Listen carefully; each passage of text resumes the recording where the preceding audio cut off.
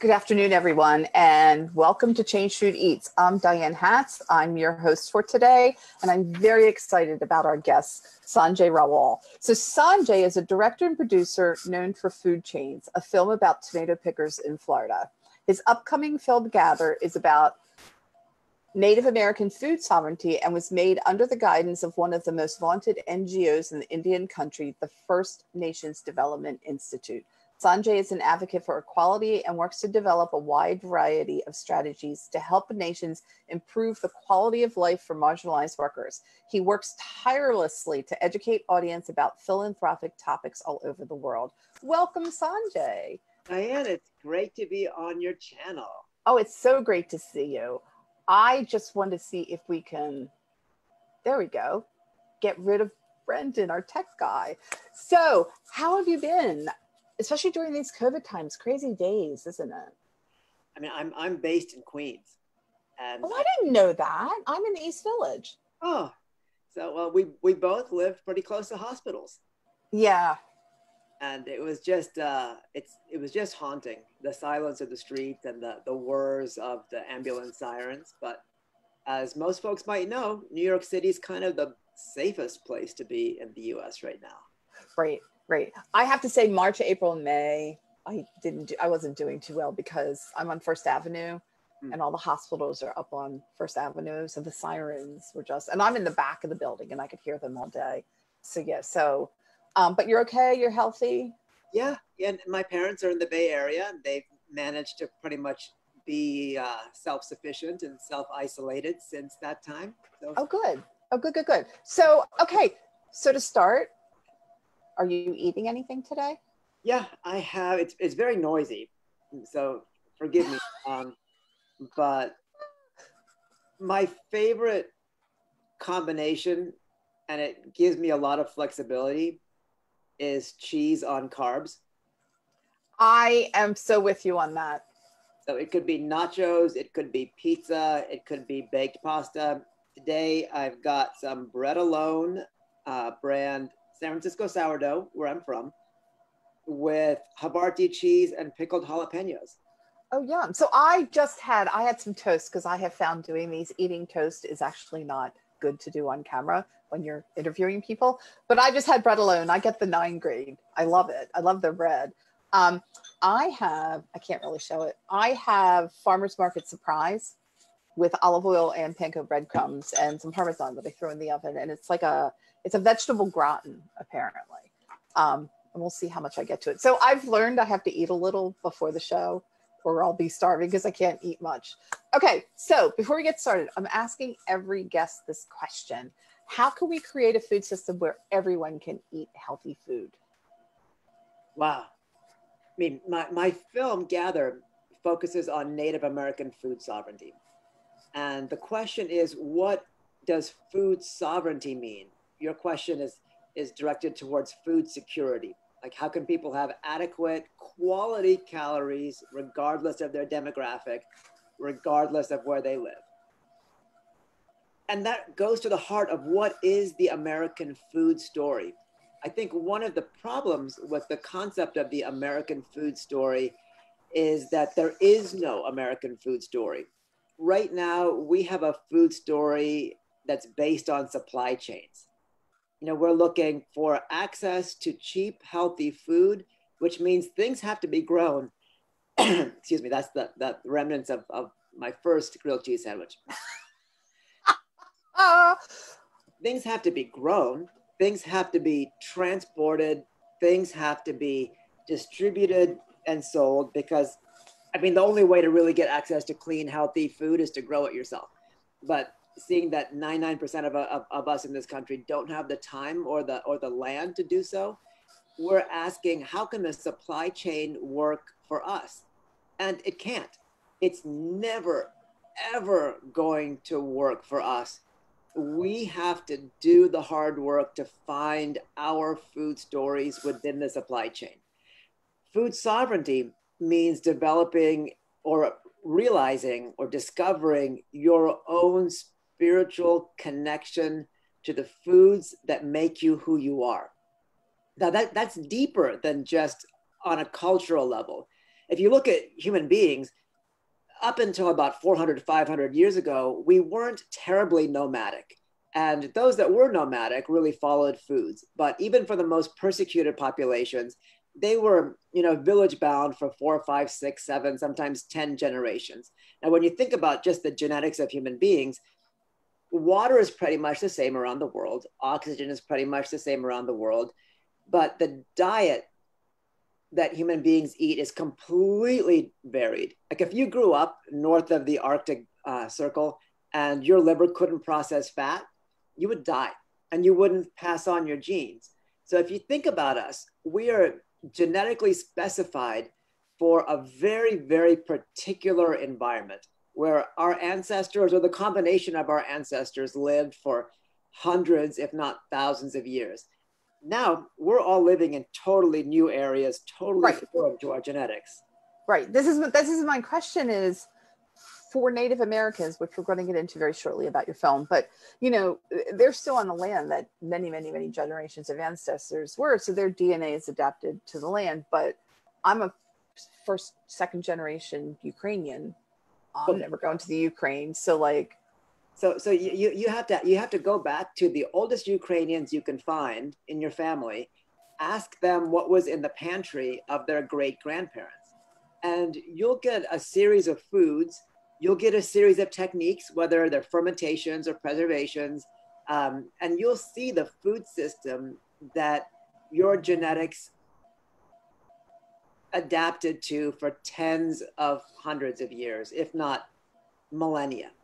And so I'm sorry, but do you think that, because I find that very interesting, and I've heard people say that like somebody was telling me I shouldn't take a certain herb because my genetics are from Siberia, Russia area, or Galicia is actually the area I'm from.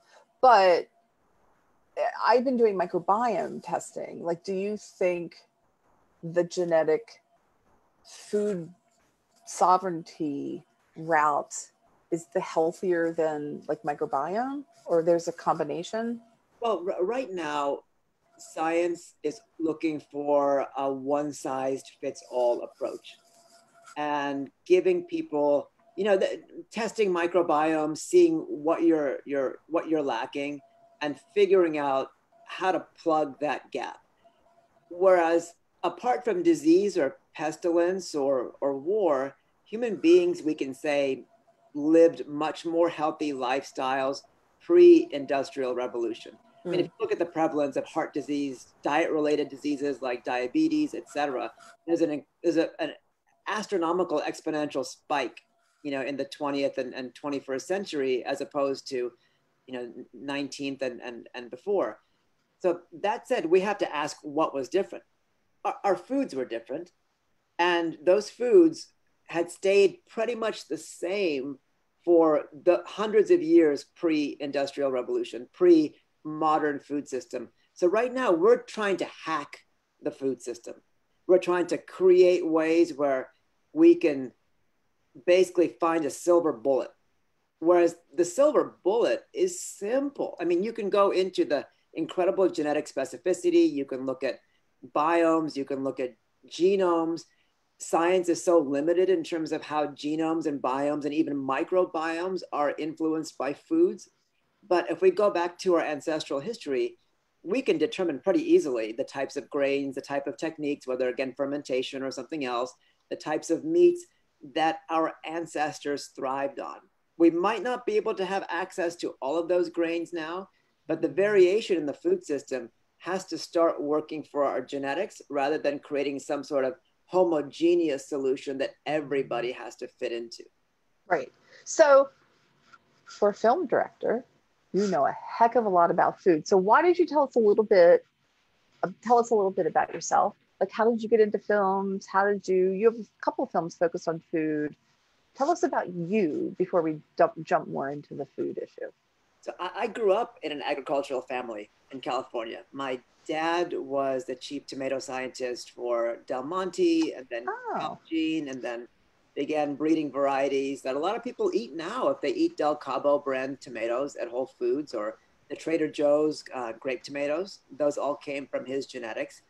But as things go, I tried to move as far away from the West Coast as I could without going to Boston. No offense to Bostonians out there. So I ended up in New York City. It was also the home of an Indian spiritual teacher, Sri Chinmoy, whom I followed. But I got into human rights, and I didn't want the science that my dad studied, didn't want the academic rigor that my mom, a math professor at UC Davis, followed, and began traveling and working on small scale philanthropic and development projects around the world. But in 2011, when I just started making a series of short human rights films, my dad sent me Barry Estabrook's book, Tomatoland. And love Barry. Yeah, I love Barry. Barry's great. And I was shocked to see that the same types of issues, labor-related, agriculture-related, that I was working on overseas, whether in the Caribbean or whether in Central Africa, were very much the norm here in the US. And that's when I began really studying Western food systems from their legacy of land and labor. And that eventually took me to the Coalition of Immokalee Workers, my first feature-length film, and now my third, Gather, which essentially looks at the obverse of that same coin. Through BLM and through a lot of great awareness-raising civil rights movements, we're very aware of the legacy of slavery as it pertains to our economy and to African Americans. But very few of us realize that that early colonial economy was also based on land, and that land was completely Native American owned or stewarded. So you mentioned the tomatoes in your first film, that's food chains.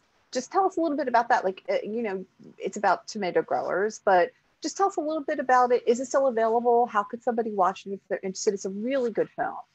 Yeah, Food Chains, I was really lucky. It was a film about the Coalition of Immokalee Workers, the CIW, a very highly regarded group of tomato pickers out of Central Florida, South Central Florida, near Naples, in a town called Immokalee. And they're legendary for transforming the supply chain from the top down, going to the gigantic buyers of tomatoes, namely the Walmarts, the McDonald's, et cetera, and getting them to pay a penny more per pound of tomatoes they were buying, and enforcing a human rights code of conduct. Eric Schlosser, who wrote Fast Food Nation, was an executive producer. Eva Longoria was an executive producer.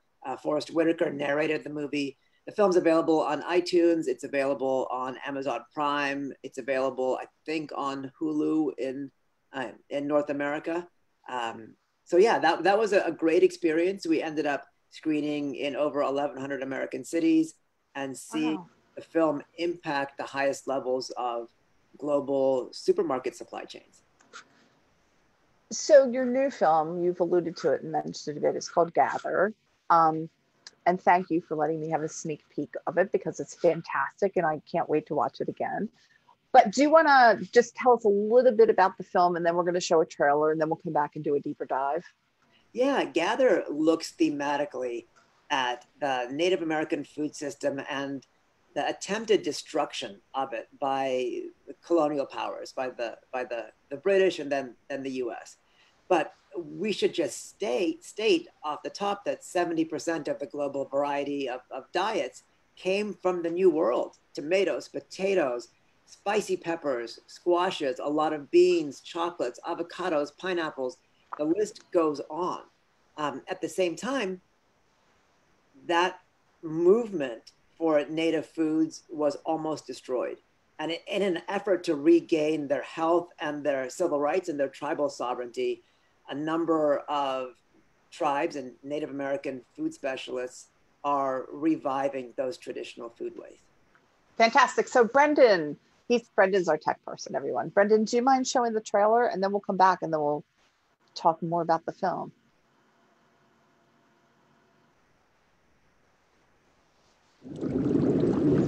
Our ancestors saw the world end once. That whole life was gone. Now we're on the other side of the apocalypse. The different wrongs that have been done to Native peoples are just so sickening. I mean, they even had slogans like, kill the Indian, save the man. That's genocide. Millions of people all across the Americas systematically wiped out, starting here on the East Coast. That's the reason that we don't have that relationship with some of those traditional foods anymore. What's poppin'? I see onions. Yeah, we have red onions, yellow onions. Matcha, colored squash. You ready? We're salmon people. Like, what do we do if our salmon don't come back? What I've come to understand is if we want to maintain our culture, then we have to have buffalo as a vital part of our communities. What we're doing is reintroducing our young people to the land, the food, and our traditional ways of healing. Working at the farm has brought a lot of healing to my life. I've been clean 16 years, June now. I learned to heal through harvesting our traditional food. We're celebrating Apache foodways in a kitchen that was built by Apaches for Apaches. It's this movement among all indigenous people that they're listening, and it's like music. When you hear the drum, it's calling you, and it's Mother Earth, and Mother Earth's heart's beating, and she's talking to all of us that we need to do something. Let's get inside first like that. Before there was corn, we used to get these.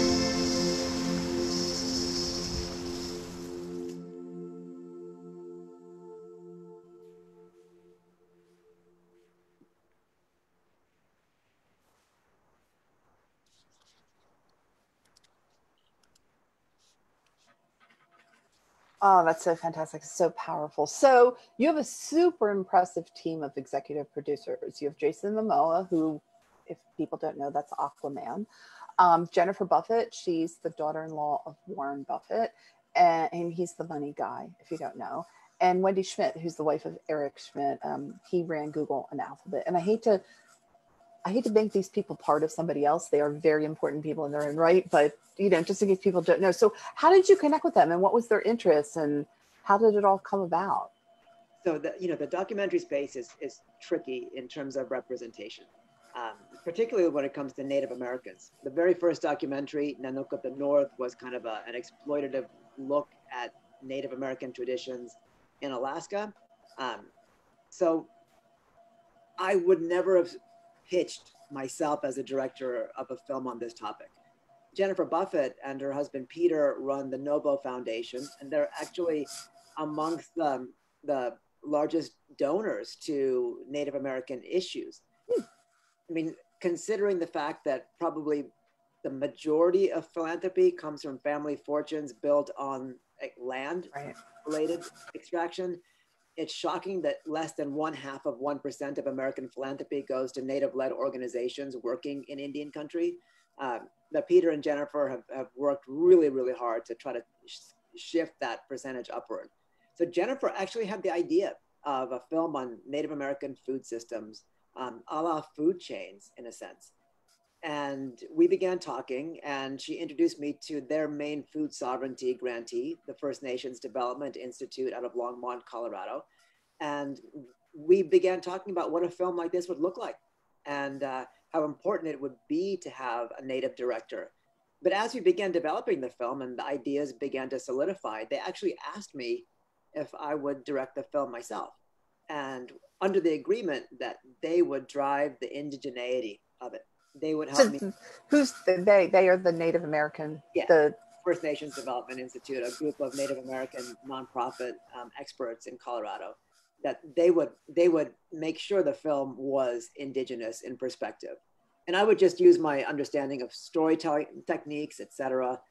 Just like food chains, we consider our characters in this film the experts.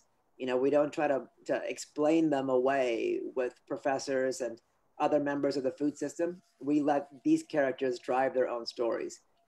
We have a chef from Apache Nation. We've got foragers. We've got fishermen, as you saw in the trailer. So I did a road trip. I love to go out to the Southwest and just get in a car and do Utah, Arizona, New Mexico. And I ended up on a Hopi reservation once, and they were amazing. And, like many Native American tribes, they're very underserved. But I know that some Native American tribes are very cautious about outsiders coming in. How were you how were you welcomed? Was it through the introductions you got? Like, even though you were introduced by someone at a foundation, that's not enough to get them to want you to film. So what was it that allowed you to be able to go in and to get into such a deep dive? I mean, you got into personal issues and, you know, about the realities of Native American, in Native American life. I mean, we're just beginning to learn as Western cultures the depth of colonization. But my family and my teacher, Sri Chinmoy, came from India, which was under British occupation until 1947.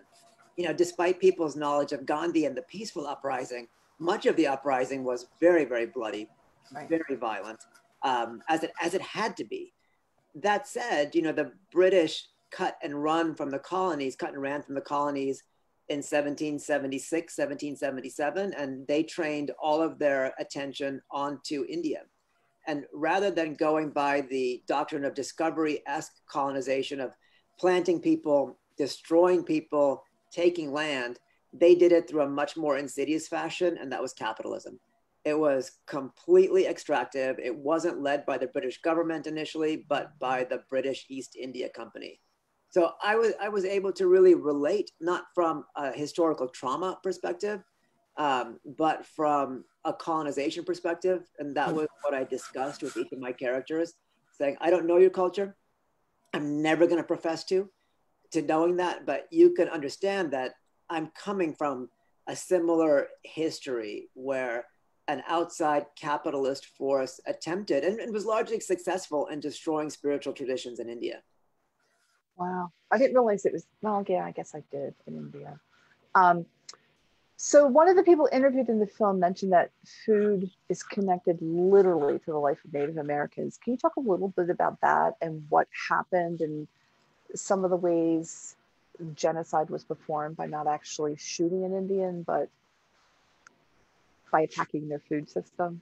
Yeah, you know, interestingly enough, according to anthropologists, agriculture arose around the world pretty much at the same time, with completely separate populations. You know, in Africa, in Asia, and in the New World. There's plenty of evidence that shows that Native Americans have been here for 25,000 years and longer.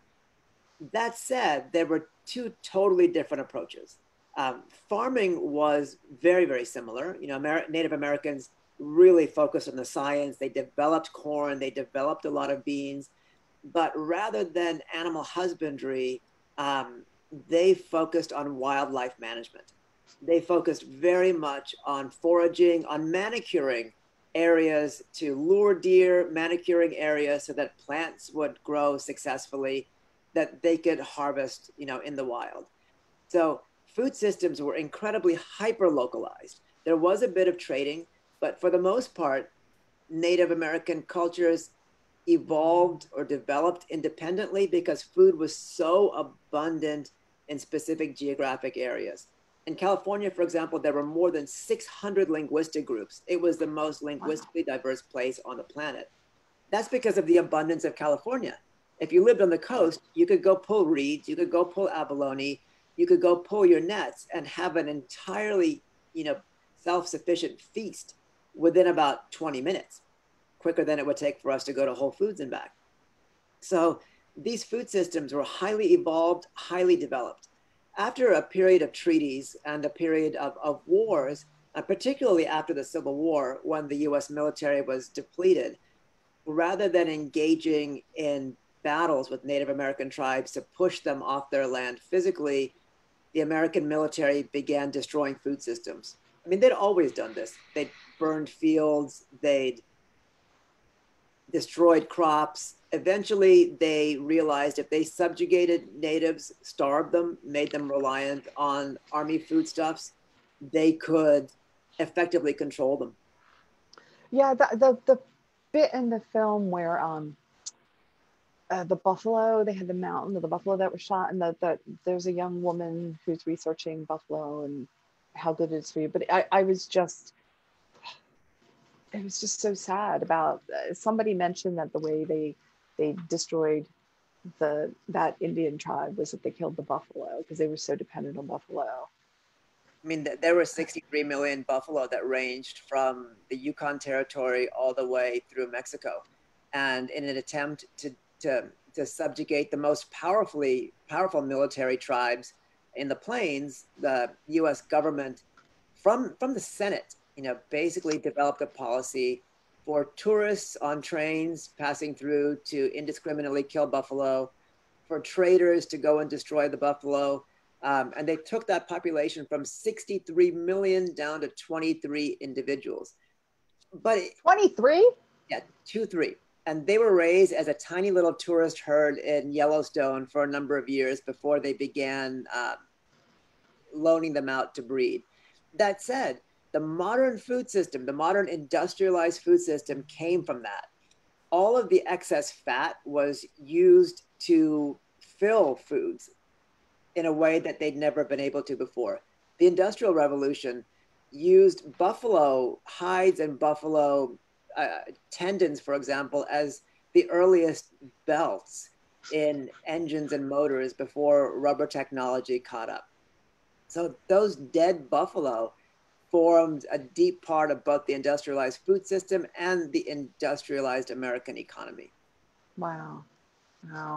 So shifting a little to something a little more inspiring and not so depressing, the chef who started Cafe Gajou, it's a restaurant. It's on the Apache Reservation. Can you just tell us a little bit about it and what I care about? Because I do road trips and I just need any reason. And I went to a remote area of Utah to eat at Hell's Backbone Grill. Can anyone go? Do I need to make a reservation? Like, can I go if I go out there for a road trip, or is it just for people on the reservation? And just sort of give people like a background of what it is and what they're doing. So one of the main characters in Gather is a chef named Nephi Craig from the White Mountain Apache Reservation.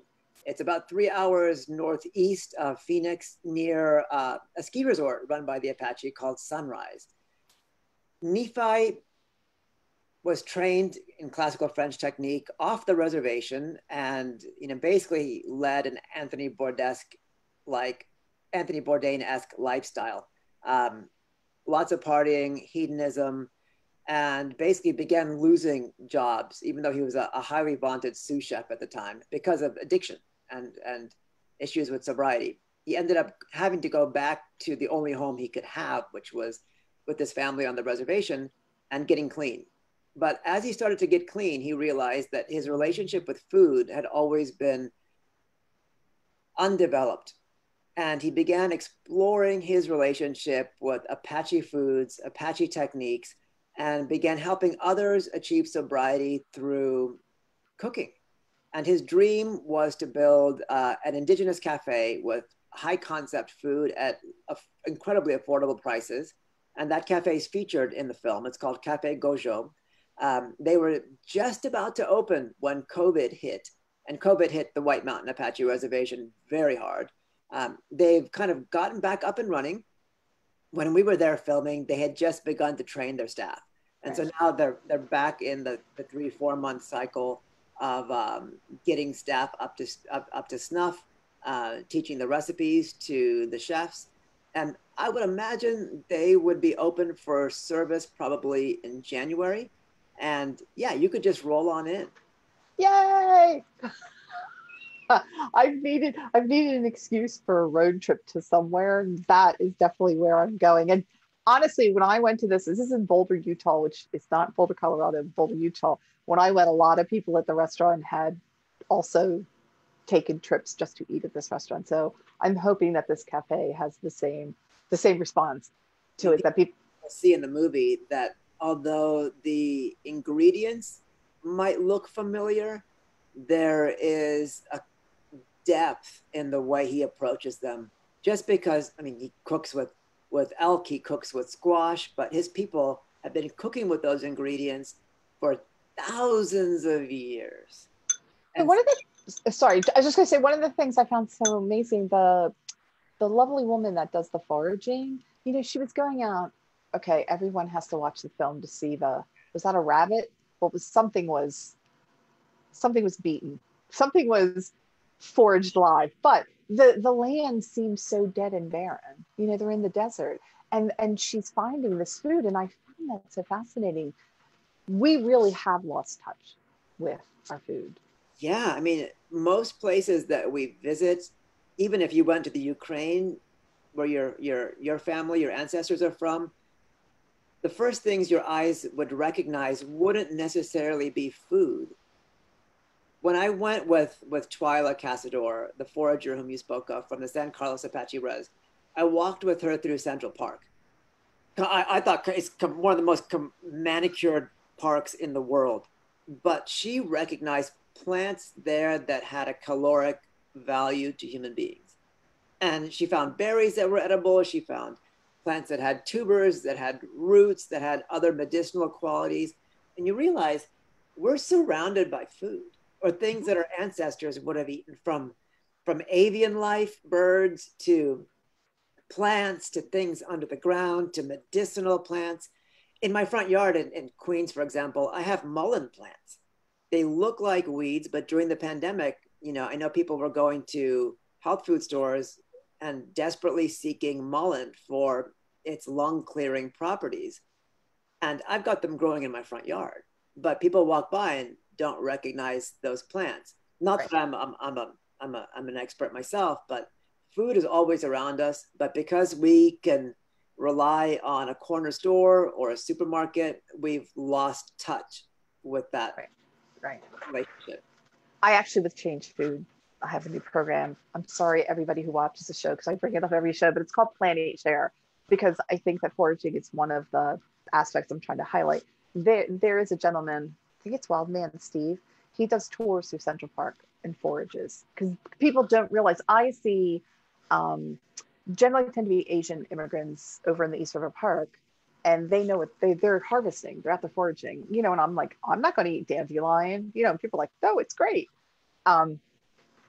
So one gentleman in the film mentioned that the Industrial Revolution is over and that we're in a restorative generation. And I just love that. And I totally agree with him. But can you expand on that and just, give us your opinion about where we are today with revolutions?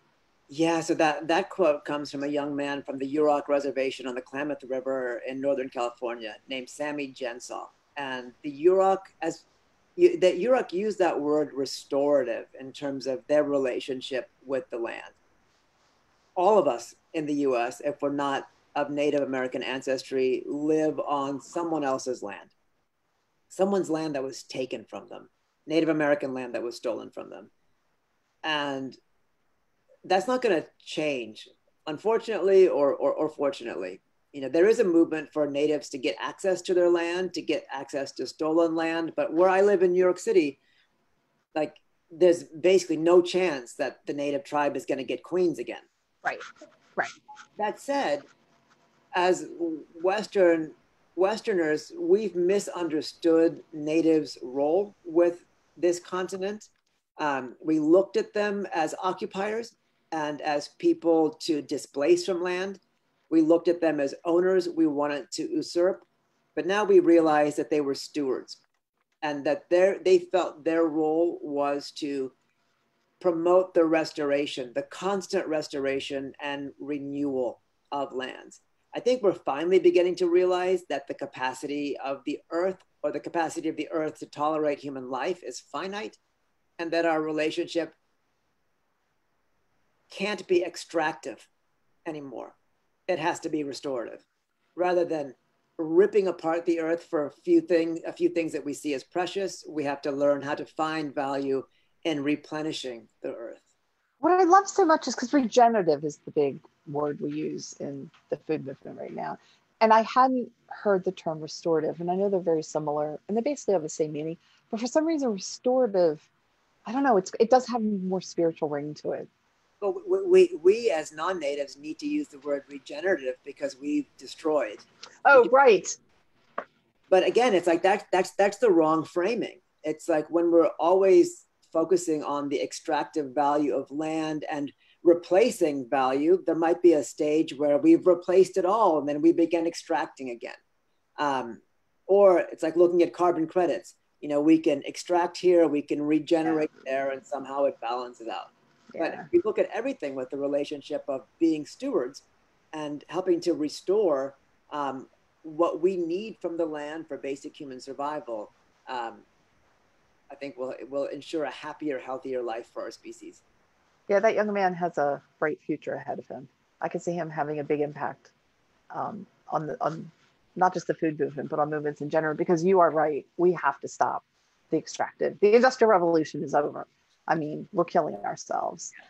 So I don't know if you saw in the news, you probably did, but they highlighted specifically the Navajo Nation and how COVID had so impacted the Navajo Nation. What I found really interesting is just the fact that they highlighted a Native American tribe and that they were having such difficulties. The other thing that I found fascinating, not fascinating isn't the right word, but I found impressive, was that the Navajo Nation now has COVID under control. So maybe people will listen to what they did. But my question to you is, do you feel that with the raising awareness around Black Lives Matter, the movements going on and how COVID's been impacting Native Americans, has actually been getting a lot of press, that there's finally more attention being paid to the wrongs that they've suffered and just to their lives in general? I wish that were true, but as much as I'm appreciative of the articles that the Times has written on various tribes over the last few months, the framing is incorrect. They've looked at the effects of the pandemic as a result of congestion, as a result of lack of access to water, as a result of lack of access to healthcare, and not as a result of treaties being violated, and not as a result of being stripped of rights to hunt, rights to forage. And people should know, and it was in the trailer, when it became morally reprehensible to slaughter natives, we tried to Christianize them. We ripped them away from their families and we forced them to go to boarding schools to become good Christian Americans. And that separated them from their language. And as soon as they got separated from the language, they lost all the words that described the food around their ancestral land. And we've left them in a state where they're at the end of supply chains, because the majority of tribes, not the Navajo and Hopi, the majority don't live on their ancestral land. And they were pushed in the 1700s and 1800s as far away from American population centers or railroads as possible. So they're nowhere near supply chains. They get the worst quality food. And they're in areas that don't have any economic opportunity. Tribes can't borrow money. Individuals on tribes can't borrow money from banks because tribes own the land themselves and people can't finance businesses. There's very little grant money available for Native American entrepreneurs and food producers.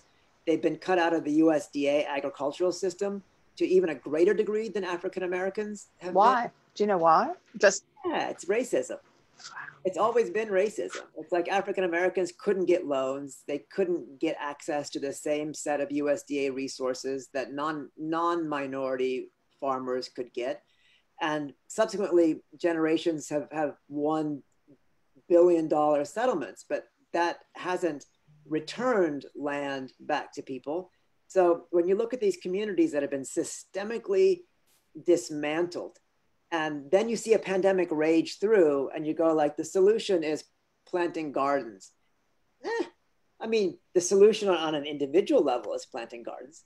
The ultimate solution is to give natives access to the same things, the same resources that the rest of us have access to, and to reinvent policy to make it, like for example, like our South Dakota Lakota character, Elsie Dubray. You can grow buffalo on Lakota land, but you can't serve it at schools because it's not a USDA sanctioned meat. The Navajo Nation can grow beef, but because they don't have a slaughterhouse, which is expensive, on their nation, they can't process the meat on their land and serve it to kids. It has to go off the reservation, and then it becomes prohibitively expensive to bring back on the reservation and is instead sold into the American supply chain. So there's a ton of policies that prevent natives from growing their own food, serving their own food. They get subverted by USDA policies everywhere they turn. And if those policies were changed, food systems would be more independent. And people would have the tools they know can fight pandemics. Lastly, this isn't the first pandemic that Native Americans have faced. And there's a history of deliberately infecting them with smallpox, wrapping Native kids in hospitals and blankets purposely infected with smallpox. There's a really dark history behind all of that. But I think now more than ever, Native tribes are feeling the urgency of accelerating their sovereignty movement, because they can't rely on a system that's always served or always operated to invisibilize them. So when you say they would have had the tools to be able to deal with COVID, what do you mean? Do you mean they would have healthier food? Like what are you saying there? Yeah, like right now, you know, kids in tribal schools eat really, really junky food, and so their palates are permanently changed. Just the way kids around the world who eat sugar, salt, fat diets have lost the health that they need to develop. At the same time, because generations of Native Americans were removed from their traditional food systems through boarding schools, most tribes have lost the kind of cultural sensitivity to foodways. But lastly, there's an economic disincentive to reestablish those foodways, because if you have very little money right now and you've got easy access to cheap, junky food, you're going to go to that, just like every single impoverished community in America. Could you just quickly just define for someone who might not know, what are you saying when you say foodway? Just food traditions. Okay. So like if you look at studies that people have done, you know, in the Bronx, for example, just by giving people access to healthy food, it doesn't change their habits. There has to be kind of a deep regenerative program, reestablishing recipes, reestablishing the importance, and beginning to teach kids from the earliest ages what real food is. Right. It's not hot Cheetos, you know, it's butternut squash soup. But this is where the gardens come in, Sanjay, because you're not into them, but I am. But I think you get a kid to grow his food, he's going to eat it. You know, gardens are a good individual solution, but when your kids are at school 8 hours a day and the calories they have access to are Gatorade and Pepsi and junk hamburgers, and none of the food you grow in your garden can ever actually make it in to the place where your kids are spending 40 hours plus a week, you're not going to change the system. When there's lots of restaurants around the area and lots of food service that want to be able to cook traditional Native recipes with elk, with wild salmon, with things that aren't hormone-laden industrial beef, they can't do that because those crops aren't certified by health departments. Or you have to spend a lot of money to get Well, that's what I was going to say. They're extreme. I think here, I know you could, but it's so expensive. So expensive. Yeah. I mean, I can't afford it, and I don't consider myself economically challenged. And so if you look at a restaurant that's not like Chez Panisse-esque, that can literally build a supply chain from the top down, because they're generating such a high dollar value that like Alice Waters can go out and pay foragers to, you know, to deliver, to basically spend all their time, you know, because elk isn't allowed to be served in tribal restaurants, you know, or isn't served in large quantity. You can't start getting people who might have other day jobs to just become full-time providers. You can't build those supply chains or those traditional systems where that labor is valued within this economic system. So do you know, are there people working on trying to get, let's say, elk approved by the USDA to be served in restaurants? Like, is there any effort underway? Well, like you said, you can do it, but it's so prohibitive that it requires a tremendous amount of investment. Right. You need a program to just basically tell 10 hobby elk hunters that they need to become elk providers during the entire elk season. And you need to make it advantageous enough for them to quit their regular, 365-day a year job to do something that's much more seasonal. Right. You can create those systems, but if you work as an entrepreneur in Indian country, you literally don't have access to capital to do that because you don't have collateral. The house that you have, the land that you're on is not owned by you as an individual. So banking systems aren't set up, to support these sorts of Native American efforts. Now, there are movements within Indian country to give access to capital, but the amount of capital that I could get as a budding entrepreneur in Silicon Valley with just a conceptual idea is in the 7 figures and 8 figures. Can I work with you? I mean, but somebody working in food systems in Indian country couldn't even get $10,000. They couldn't even apply to the USDA and get that sort of grant money. There aren't many foundations apart from Novo, apart from Christensen Fund, Wendy Schmidt's foundation, the 11th Hour Project, that'll take that risk because the rewards aren't scalable. What about Steve Case? Do you know what he's been doing with the bus going around? He's been going around the country in a bus, and they do these like hackathons with entrepreneurs, but they're in like Appalachia and like underserved areas. Everybody wants the unicorn. Like they want an idea right. they can invest $10,000 in that will right. become $1 billion company. Right. And that's the problem with the food system. The best solutions are the best because they're never going to scale.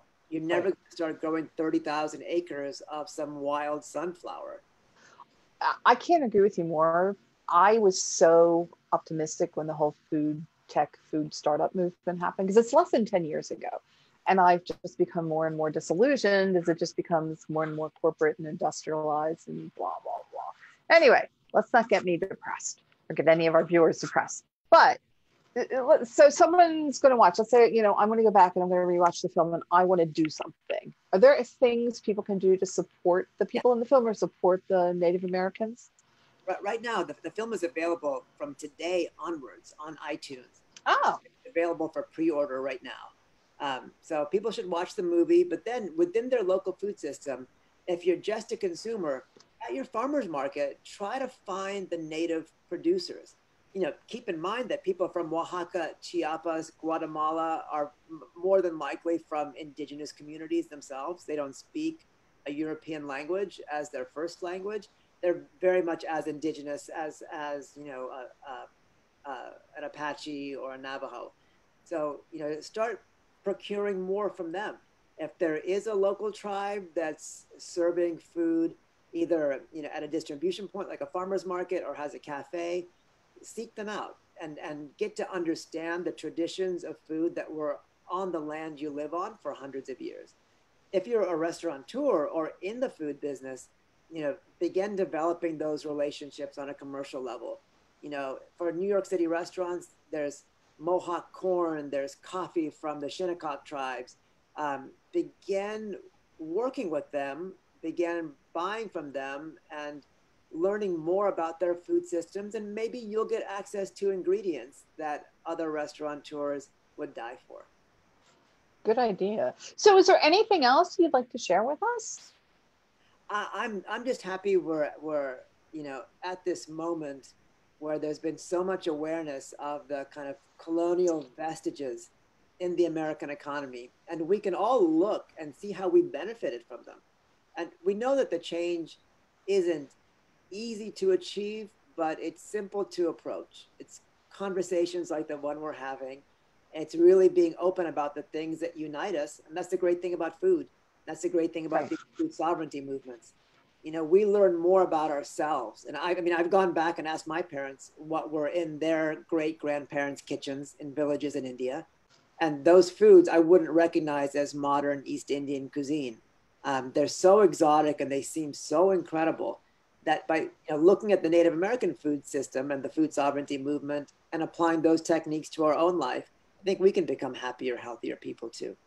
I agree. And I think happiness is something people don't talk about enough in the food movement, that if you were eating well and you were eating what you're supposed to eat, it does bring you just feel better. And if you have a relationship with that food, right. I could go to Jean-Georges restaurant, ABC. Every day I couldn't, but let's say I did, I'd be eating like organic, locally grown stuff. But would I be as happy as if I cooked myself 7 days a week? Would I be as happy as if I grew that food myself, even if it was nowhere near the quality of taste that he served in his restaurant? I'd probably be more happy.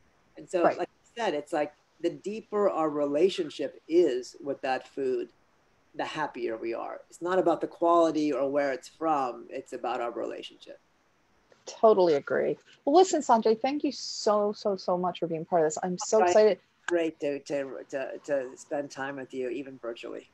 Yes. I mean, hopefully we can do this in person one day. I didn't realize you were in Queens. You're just across the river. Yeah, we could meet in the middle. I'll meet you on Utant Island in the East River. Okay, I'll kayak out there. Perfect. Okay, so thank you, Sanjay. And thank you everyone for joining us. Next week, we have Bhavani Jara from I Eat Green. Again, I am Diane Hatz from Change Food, and Sanjay Rawal, Sanjay, I know he's going to do it wrong. Rawal from the film Gather. Watch it. Pre-order it on iTunes right now. Thank you. Bye, Sanjay. Bye, Dan.